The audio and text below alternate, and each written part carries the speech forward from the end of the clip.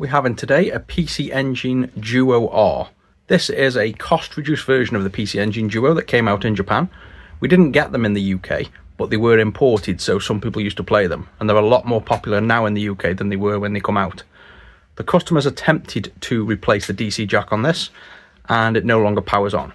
So let's just take a look. There's many versions of the PC Engine. This was the original. You have the white and the black. You can see some are labelled Core Graphics, some are labelled PC Engine, the different revisions with different outputs.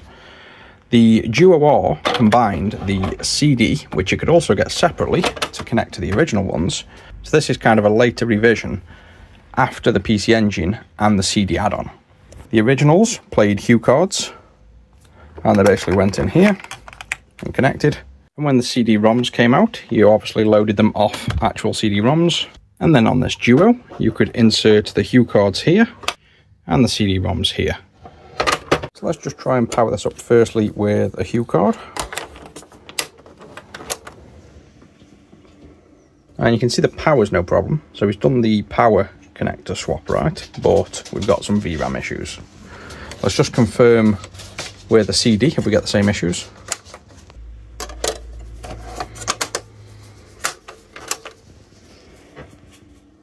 And we do. And taking a look inside, we can see the customer's kind of put stickers on where he's been, which is handy. So the port's fine, we don't need to look at that. And there's also some sticker on here, which looks like there was a wire going somewhere. And this is just, I think, just taped down. So we just know there's been a repair here. And it makes sense as well, because this is RAM, so it's very likely the video RAM. So I'd say it should be a fairly simple repair to just simply look at the traces in this area. It's very likely just a damaged trace between these two that was repaired originally with this trace. So let's just inspect. I'll just remove this RAM chip. It's really easy to just lift off and put back down. And it might expose a broken trace underneath. If somebody already replaced this RAM, they might have ripped a trace under here. It's going to be really obvious to see by just lifting this off. And we can see, I don't know whether you can see on camera here, this trace here has got a damaged bit here, this trace here has got damage here, and this is damaged to here. So basically these two are the important ones. Let's test continuity. Let's try this one first. So that one's fine, even though it looks bad. The one next to it, however, has no connection there. And it does there, so it must be third pin in to where this trace goes. So this pin here. So that will be where the wire went. Let's recover that trace and see if that's all it was.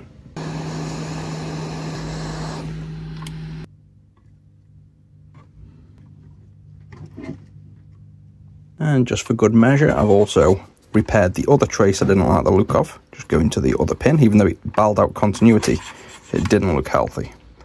Let's give this a go. And there we go. So that's the Hue card working. Let's double check if this CD also works. And it does. Let's just make sure it actually does load. And it just says please close the lid cover. The sensor looks fine, and you can see it actually does make contact when closed. And I can actually see the problem. This must have come out at some point, and they've actually put it back in the wrong hole, because it should actually be pins 1 and 2, not 2 and 3. So let's just rewire this.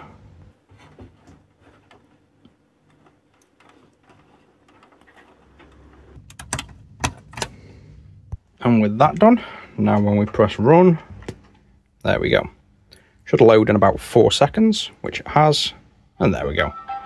So that's a well-tuned laser as well. You can see how useful it is when customers leave notes where things happened when they've done an attempted repair. And I can tell you now, figuring out where that problem is on the whole board, if there wasn't notes left, would have taken much longer. So that's a thanks to the customer for helping us out there. And I'll just give this now an internal clean, a full quality control check, and get it back to the customer.